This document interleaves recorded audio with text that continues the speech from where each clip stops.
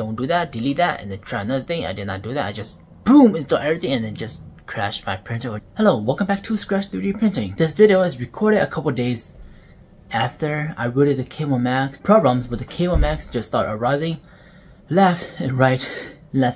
I'll first talk about what the problems is, then I'll talk about how I try to solve it, and then I'll show you the results that I got. Let's scratch today's topic. After I rooted the K1Max, I did a 300 by 300 by 2mm first layer sheet, and this is the results. As you can see here, right after I rooted the K1Max and install most of the things that are, say that it will improve the quality of the print, adaptive first layer, adaptive purging, and stuff like that. Basically, it's the KAMP, K-A-M-P. This is what I get for the first layer.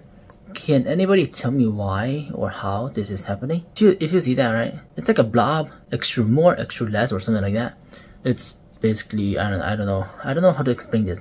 It's like a blob, then there's like no filament.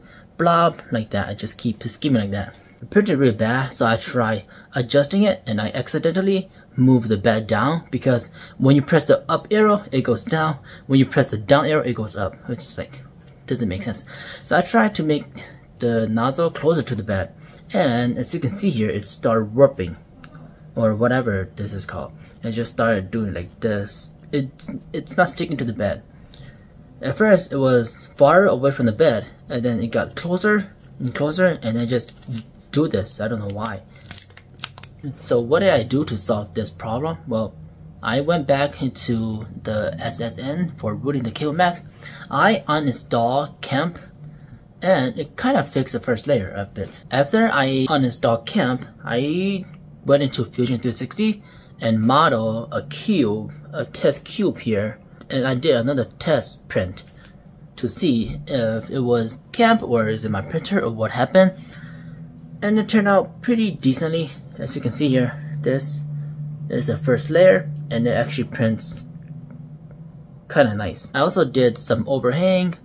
You can see back here, it will provide you the number 10, 20, 30, and 40. Can't believe the K1Max can actually print at 40 degrees angle, which is very nice. So I know the ladder here actually shows up pretty well, but this thing, you can see that on every single layer that it has a change of angle. It has this blob in the middle, which not quite sure how that even happened there. If anybody knows, please let me know in the comments down below. Try to do some of this and that. The top layer is actually pretty decent. This is the normal configuration on Creality Print. Then I did my own profile on the second cube. As you can see there, it actually got worse. You can see that it has so many ringing or ghosting, whatever they are called, on this one, and the overhang is pretty similar. On my profile, it printed really badly. I don't know why, what happened. And the first layer also, the first layer is not that good. It keeps having these gaps. So I decided to scale up this thing 250%, and I did that. And as you can see on this side that has the text, you can see that it has these layer shift or whatever they're called, ghosting or ringing or whatever it is. It has that on the number when it prints the number. Overhang is still similar. The high side is still pretty good. The first layer actually got quite good. And the side that has these two wavy thing, it actually does not have the blob anymore. I don't know how or why the blob disappeared, which is nice, I guess. But the top layer is not that good because I didn't do that much infill, so it was kind of printing, overhanging, and it just get these defects there. Now, you might say that, oh, well, you were talking about the first layer being bad, but look at that, it's actually really good. Yeah, but if you look closely, you can see that it's not that good. As you can see right here on the F, it has this gap there. It has a gap all over the T, and if you look very closely, it has teeny tiny gaps all over the letters. This is my robot Primit. I now use this as a scraper. I can't believe that this is such a freaking good scraper. The scraper that came with the K1Max, the tip was only one layer, so if you scrape something that is really stuck to the bed, that single layer is just gonna, rip apart from the scraper.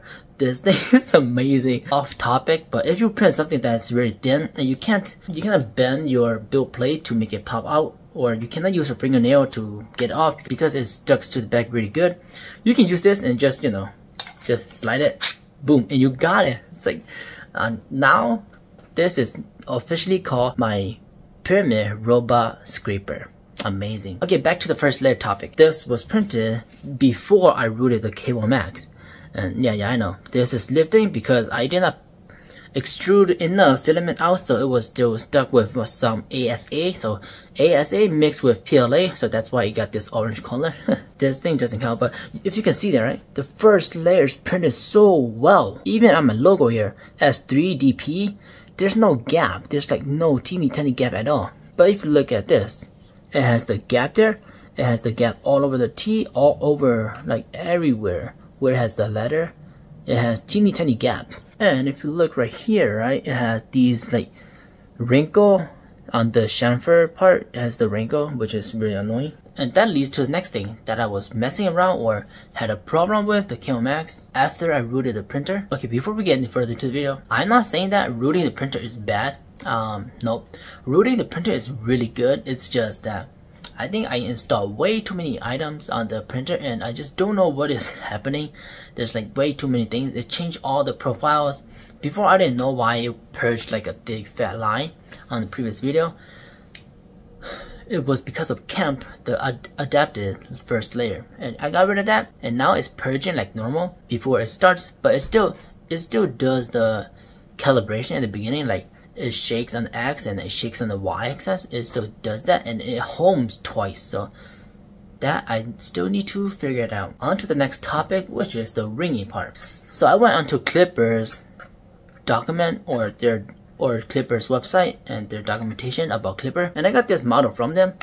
It's a, you know, it's a ringing test. Basically, it's a ringing test. As you can see this right here, it basically does these wavy things. When the nozzle comes, it goes here, in and outward again, so that it will create these artifacts that has the ringing. So before I even, you know, calibrate that or follow their direction, I just print this out, and it prints really nicely. As you can see there, there's like, they are still ringing, like you see the pattern here, it follows through like almost all the way, but you can't really see on this one because it was printed kind of nice. You can see a little bit there, but there's not that much. After I went back and read their documentation, I printed out a new piece and follow exactly what they're telling me to do, and now you can see that it's worse. Like, what the hell, man, it's worse. You can really see the ringing now. And it's not the color, because if you look here, well, if you look here on the x-axis, right, there's no defect anything right there. Keep that in mind. But if you look on this one, it has that defect, like it wasn't extruding or it wasn't printing that well here. I executed some setting into Klipper, and it just, you know, make the ringing even worse. And I assume that you will tune it from here, but why do I keep messing with this, right? But it printed really nicely, and now it's printing like this. And this leads to the next print. I was designing some Pokeball, so as you can see here, the ringing actually show up here really badly. This one right here was another piece of the Pokeball, but it wasn't from me. It was from another creator. I will leave this Pokeball in the description down below. This was way before I even rooted the printer, and it prints amazing. There's no ringing here at all. And if you look at my piece after rooting the printer, and I did the calibration for this piece, which has the ringing, and now translate over to this piece, and you can even see back here it translates to that too, which is bad. And you know, there's like many stringing. It's very bad. So what did I do? I went back into Klipper firmware. I redid the input shaper so that it gives me a different X and Y shaper frequency for X and Y, and it prints better now, like that. There's like minimal ringing there. You can still see a little bit, but if you compare to that, if you compare both of them, the top one is worse than the bottom one. You recalibrate the shaper, and now it actually prints a little bit better. This side prints flawlessly, but this side prints really bad.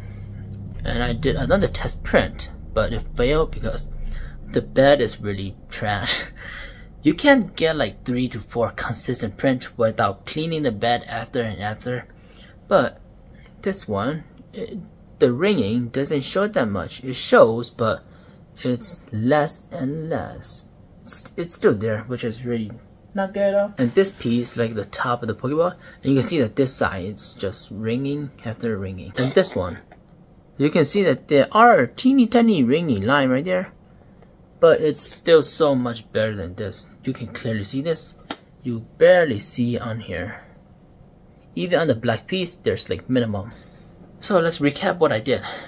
I rooted the KMO Max. I downloaded everything. I didn't know. Next time, I'm not gonna do that. I'm gonna figure out step by step what I did wrong with the printer. Then the first layer cannot print well enough. And if anybody know, please tell me. I really want to know why it prints like that. It's like a big blob and then like smaller blob, smaller blob, smaller. Tell me in the comments or explain to me how this even happened. I know how this happened because it's far away from the bed. It's closer to the bed, but still, it should print better when I do the Z offsets. One last comparison. This screw. Can you tell me which one is printed after rooting the KMO Max and which one is printed before? Right, you're correct. If you say the top one is printed before, that's correct. The bottom one is printed after, that's also correct.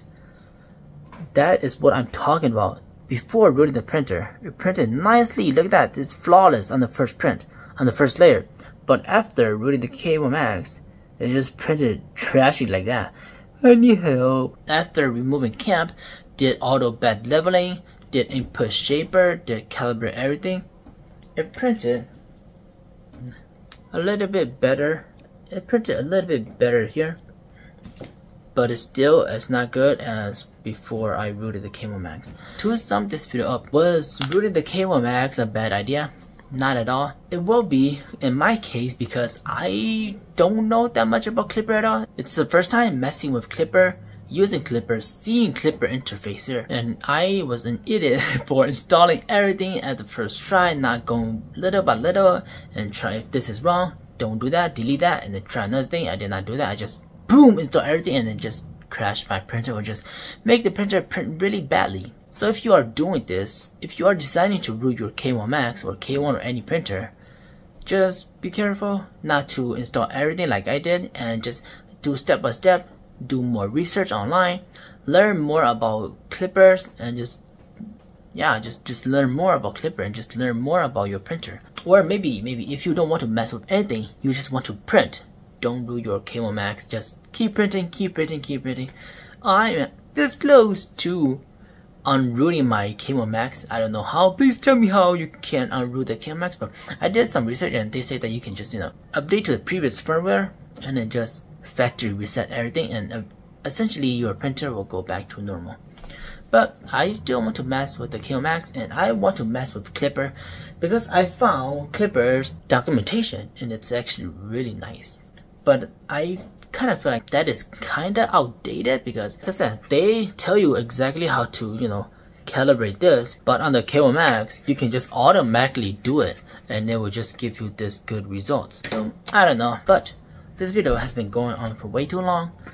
And yeah, just let me know in the comments down below how to fix these things. Do you encounter these things? Do you actually enjoy using Klipper?